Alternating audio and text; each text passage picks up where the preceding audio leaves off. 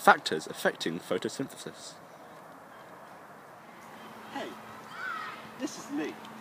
Leigh is a plant. Leigh uses photosynthesis to grow, but there are several limiting factors that can affect her photosynthesizing.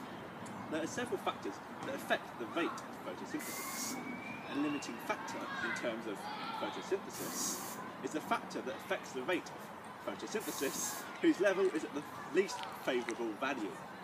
Photosynthesis are made up of smaller reactions. It is the slowest of these reactions that determines the overall rate of photosynthesis.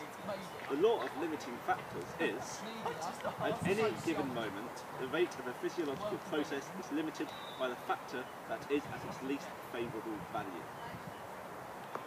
This could be light, possibly from the sun, rain, or oxygen or CO2.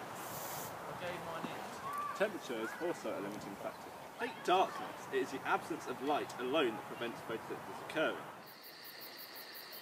No matter how much we raise or lower the temperature or change the concentration of CO2, there will be no photosynthesis. Light, rather than the absence of it, is a factor determining the rate of photosynthesis at the moment. If we provide light, however, the rate of photosynthesis will increase, and therefore tomatoes will grow. No, okay, go a bit more to the right. There are several limiting factors that can affect our photosynthesizing. There are several limiting factors that can affect her photosynthesizing. There are several. No, we should do that again. Do it again. Least favourable value. Value. The light. No, do it again.